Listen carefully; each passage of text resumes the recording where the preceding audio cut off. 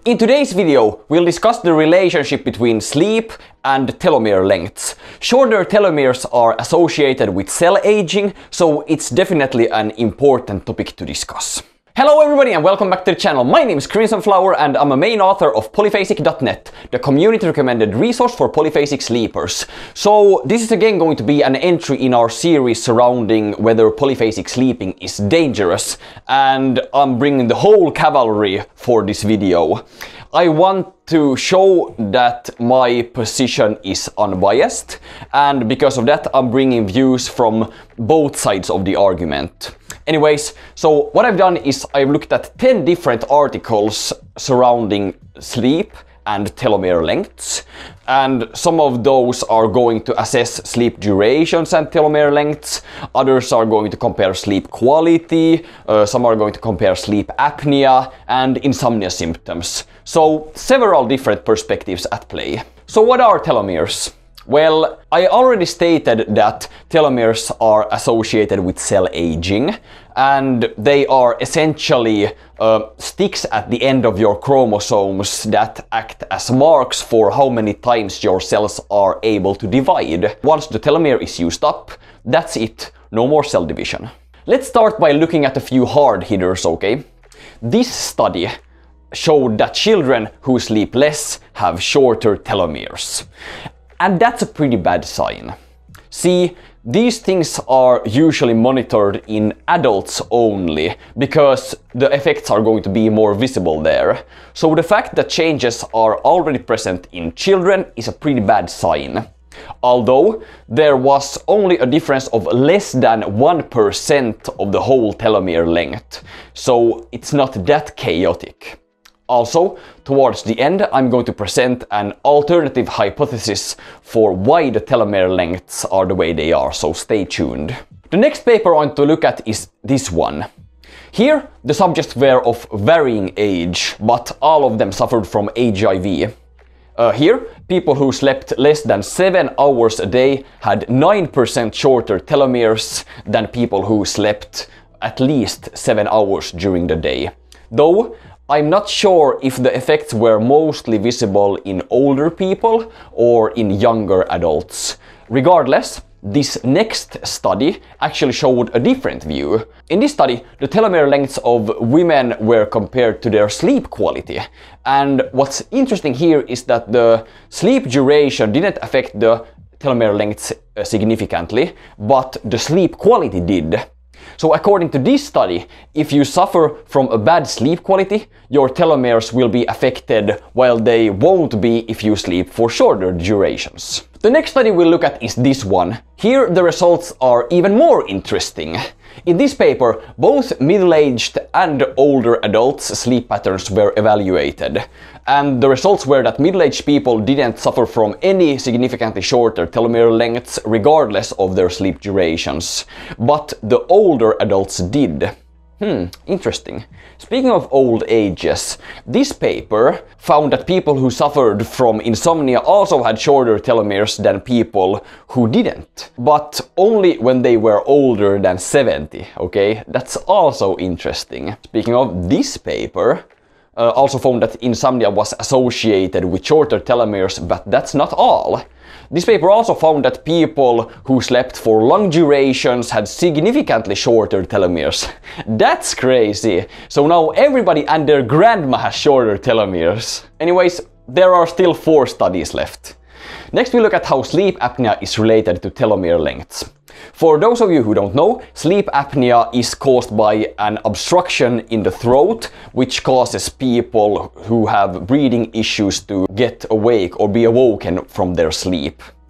And as a result of this, they will subconsciously, wake up and have worse sleep quality. We have this paper, which found that there's a correlation between sleep apnea and shorter telomere lengths. But then we have this paper, which found no correlation between sleep apnea and telomere lengths. What? I mean, damn, when I took on this task I was sure that I'd find some strange results, but I didn't expect this. Anyways, this study found a correlation between decreased sleep quality and shorter telomeres, but they didn't find any correlations between sleep durations and telomere lengths.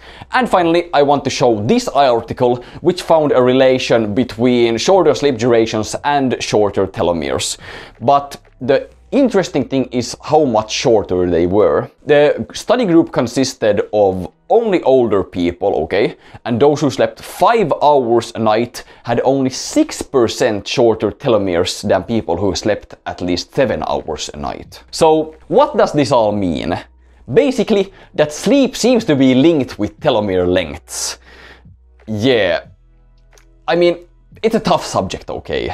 We have several studies that linked shorter sleep durations to shorter telomere lengths, but we also had several studies that didn't find a correlation. Oh, by the way, I want to point out that in these studies the subjects were monophasic, so we can't really draw, exclusive correlations between monophasic and polyphasic sleep, because as we talked about in previous videos, polyphasic sleep has a different architecture than monophasic sleep. After an adaptation is completed, the light sleep amounts are decreased, while the vital sleep amounts are the same as when you're monophasic if you've adapted to a polyphasic schedule. Anyways, what does this all mean for polyphasic sleepers? Okay, the gist of it is of course that we need to look at the data here and conclude that the safest option possible is not to reduce your total sleep time when you're sleeping polyphasically.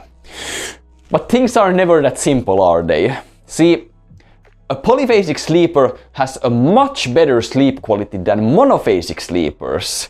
So in that regard, as we showed several articles that linked poorer sleep quality to shorter telomeres, polyphasic sleeping would be more beneficial, right? Okay, let's step back and chill a bit here. I mentioned earlier in this video that I had a hypothesis of my own. Okay, I think the main thing affecting people here is stress. For example, this paper found that people who meditate had longer telomeres than people who didn't, okay? And meditation is a known way to decrease people's stress levels. Seems reasonable to me. People who sleep less might do it because they have so much to do during the day. If that's the case, polyphasic sleep would certainly be a benefit. Many people who sleep polyphasically use the gained time to actually spend more time on self-care. And like Ali, who I interviewed in this video, linked in the description. Also, while on the topic, the relation between stress and telomere length has been directly investigated, like in this paper, which showed that yes, if you are more stressed, your telomere lengths will be shorter. But you don't need to worry about it too much. Scientists are working hard to find a way to actually increase telomere lengths, and a few decades in the future this might not be an issue at all for anyone regardless of their habits. For now, I suggest that you sleep polyphasically and you put a few hours during the day on self-care. Use the time you gain to spend more time on yourself in addition to working harder and more. As you saw in our 2020 goals video, I talked about how this year should be a year where you should focus on health amongst other things. Be sure to set out a few hours during the day to meditate, supplement the time that you gain by meditating so that your stress levels are also decreased. Okay, I want to make sure that you don't jeopardize your health, so, try to decrease your stress levels, okay? Anyways, that's all for today. Have a good day and remember to have pleasant naps, people!